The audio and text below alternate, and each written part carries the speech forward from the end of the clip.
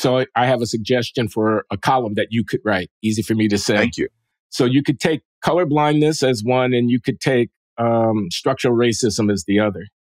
You could say colorblindness is the trope du jour favored by those who are critics of the Ibram X. Kendis and Robin DiAngelo's of the world. Mm-hmm. And so they talk about colorblindness, and you could take institutional racism as the trope of favorite trope of the anti-racist activists like Ibram X. Kendi and Robin DiAngelo and my colleague Tricia Rose and our friend Ta-Nehisi Coates and all those people. Nicole Hannah-Jones, let's not leave her out. And in both cases, it's not entirely clear what people are talking about. I mean, a little bit more precision would be helpful. So on institutional racism, of course, every time you see a disparity by race doesn't mean that there's some evil force in the world that has produced it. So what are you talking about specifically? And with respect to colorblindness, no, of course you don't mean literally not seeing color. So what exactly are you talking about? Mm-hmm. Now, I think the stakes here are pretty high. I think they were illustrated by the contest or conflict between Justice Clarence Thomas and Justice Ketanji Brown Jackson over the Student for Fair Admissions case, where Thomas is basically saying the Constitution is colorblind. You know, and he's saying the 14th Amendment, and he's got his exegesis, and I'm not endorsing it. I'm just saying that's what he's saying. And Justice Jackson is saying the country is not colorblind by a long shot. And it seems to me they're like talking past each other. Yes. There. Yes. You know. Or is it that Justice Thomas has a higher wisdom that we muddling around down here dealing with the real world can't quite see? Because we have to be open to that. The Constitution is colorblind, and therefore knock all this stuff off. Even if the world isn't colorblind, that's where we need to go. Right. Or, and that's I'm inclined that I'm not inclined there, but you can't dismiss it out of hand. But then what does Justice Jackson mean? And yeah, life isn't colorblind, but what do you do about that? Yeah. How do you, this stuff is really hard. They're not talking about the same thing. Exactly. And it frustrates me. So I'm teaching this in this undergraduate course I'm teaching right now on race, and we're going over the court's decisions last summer in the Students for Fair Admissions affirmative action case. And I must say, I have more than a little sympathy for, it won't surprise anybody, Justice Thomas's position, which is the Constitution is colorblind. I never said the society was colorblind. We're talking about what the Constitution says. The Constitution is our framing document. It's been forged through the second founding of the Republic, which was the Civil War, Lincoln, the post-war amendments, 13th, 14th, and 15th Amendments, the reckoning with slavery. A very concrete historical reality of the shaping of American culture and law. Slavery, the legal ownership of persons. They happen to be Negroes, Blacks, African-descended peoples. That's what the court was talking about when it framed the 14th Amendment. And when it said the law, interpreted through subsequent Supreme Court decisions and so on, is colorblind, that's what he means. It's in no way a sociological claim.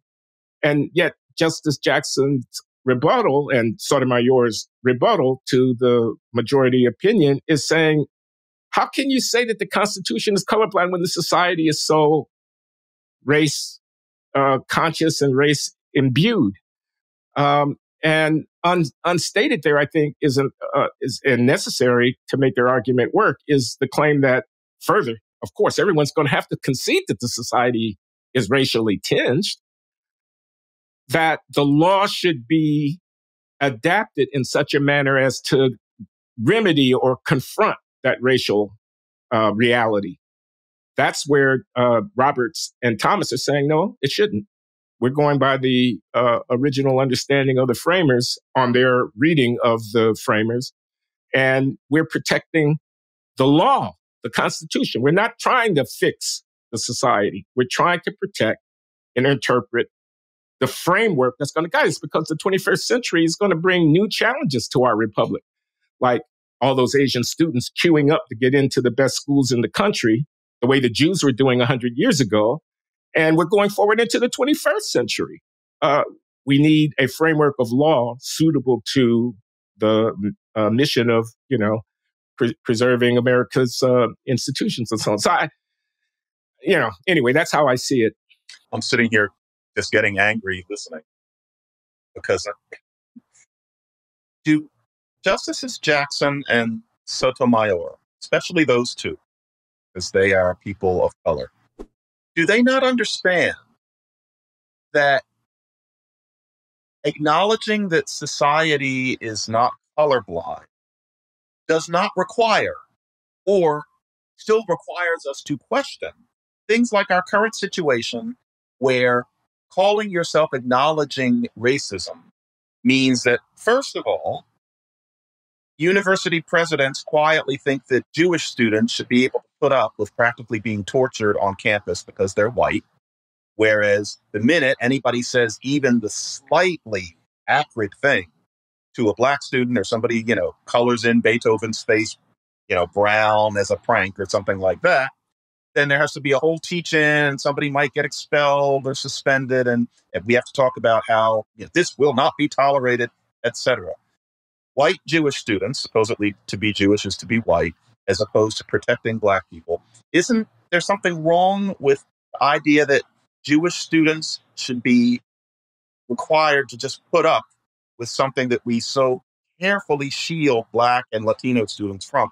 And then that leads to it becoming clear that, say, Harvard, the president of Harvard University, is somebody who has not rich academic experience in terms of her record and doesn't have a rich administrative record either, and was clearly chosen because she is brown and good in a room.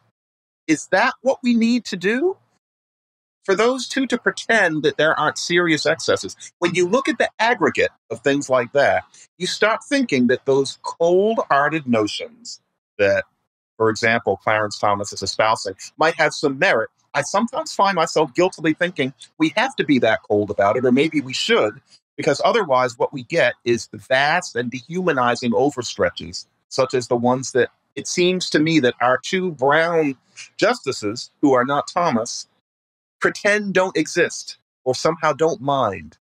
I don't find that wise of them, that particular tendency to think of societal racism in that way. It angers me.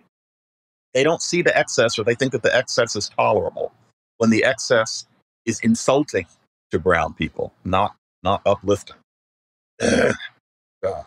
And it's also discriminatory against the Asians, which we wouldn't want to lose track of. Those people are people too. They're Americans too. The law is there to protect them just as much as anybody else. But of course, don't you know, they're discriminating really against them. They're really white. This is what we're supposed to think. Yeah, they're people. I am really disturbed by the way Asians are dismissed by this whole way of thinking, that they're just not supposed to matter. They don't have real problems. That's really not right. Hasn't been right for 25 years. Anyway, what were you saying? That was worth hearing. Now, I was going to offer a cautionary note on the colorblindness theme, which is, and I actually wrote a letter to Coleman about this because it's something I bring up with my students all the time. I say, okay, we don't think people should be treated any differently as individuals based upon the race. The race of a person ought not to be something that, leads us to deal with them in one way or another. Let me suppose I agree with that. Let me stipulate that. Does it follow from that a pattern of racial inequality is something that we should pay no particular attention to in society? So if I have jails, and if I notice that blacks are half the people in the jails, but only 1/8 of the people in the society, should that raise my eyebrow at all? If I have a recession and I notice that the black community is going to be especially hard hit because their employment positions are marginal, should I take that on board when I'm thinking about how to fight the recession? If I had infant mortality rates that were for women giving birth wildly disparate by race, should I take that under consideration when I'm doing my public health policies? If I have huge differences in the test scores presented by students who are competing to get into selective institutions of education, do I have a problem in virtue of the racial disparity? Now, we can answer those questions yes or no, but those are different questions from the question of whether or not an individual should be treated uh, without regard to their particular racial identity. And I fear that the colorblindness fetishization, which I detect in some of this argument for colorblind America, fails to draw that distinction. And in fact, leads to a matter of indifference about patterns of racial inequality because it is thought to pay attention to the racial dimension of a social malady is somehow to not be colorblind. And I just think that needs to be argued for. And, race indifference and race blindness, they're not the same thing. Blindness is I take the box off the form so I don't know when I make the decision about an individual. But indifference is I don't shape my program and policy mindful of the likely consequences in terms of these disparities because, after all, race doesn't matter. That second claim is a much weaker claim. It's a much more substantive moral claim than the former. I completely agree. For many people, though, as far as they're concerned, there are people who think that Black people's problems are just Black people's fault, that Black people don't try hard enough, and that it's time to give up on trying to change things. And for people like that, the colorblindness argument is attractive because that would be a very appropriate stance to take if that's what you thought. I frankly think, I don't think it's slanderous of me to say this, that that's what your friend Amy Wax thinks. And so colorblindness is really just the way we should go. I think that I don't think it's inaccurate to say that that's what Charles Murray and Richard Ernstein were saying in that one sliver of the bell curve. I think Murray has kind of retreated on it somewhat since. But that's what they meant. And if that's where you want to go, okay, but most of us don't. So yeah, the question is, to what extent did racism create some sort of disparity? Now, of course, where it tends to go, and this is equally frustrating, is exaggerating the extent to which it's racism and making racism this kind of magic mojo. But there are cases where historical situations have created disparities that persist today, and there are changes that we could make with race in mind that would create justice. The hard thing is deciding which of those things there are. The sad thing about post-2020 is that there's like a gun at everybody's head where we're supposed to pretend that racism is everything at all times. That's extremely unsuitable. But I can't go in the other direction either. Colorblindness is a term that doesn't make that easy. Yeah. It's just an awkward word, basically. Yeah. I'm smiling to myself here because I'm remembering a conversation I had with the late, great Stanley Crouch. This would have been in the 90s. I was at Boston University, and I had started a research center called the Institute on Race and Social Division, which I was director of. It had a good run, 6-7 years. I could go into it, but that would be taking us off track. The bottom line is Stanley writes me sometime after I had just gotten started. And he says, "Hey, man, I hear you got a race institute up there. Don't you know that race is over?" He would have said that. Yeah. Race is over, brother. meaning it's time for us to be orienting ourselves as American intellectuals in the spirit of Albert Murray and Ralph Ellison and so forth, who were heroes of Stanley Crouch's, toward a sensibility that is humanistic and transracial and not so parochial and, so on, as we open ourselves to the fullness of our human potential as African Americans. We, wear it lightly, not so heavily, whatnot, racism. It makes me smile every time I think about that.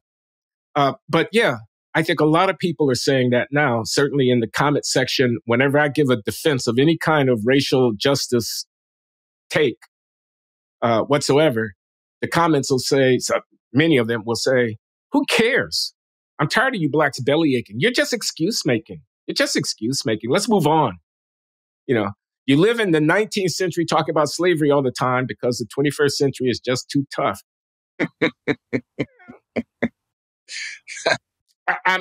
I'm not without sympathy for that idea when I tell black people nobody is coming to save us. It's time to get busy because, the world is changing. It's moving very fast.